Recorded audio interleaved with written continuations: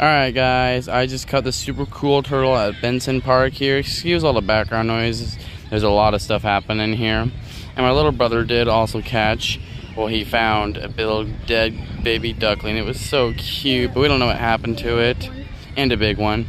But this is a super cool turtle. It's a painted turtle. It's a pretty big one, as you can see. It's probably one of the third biggest I've ever caught.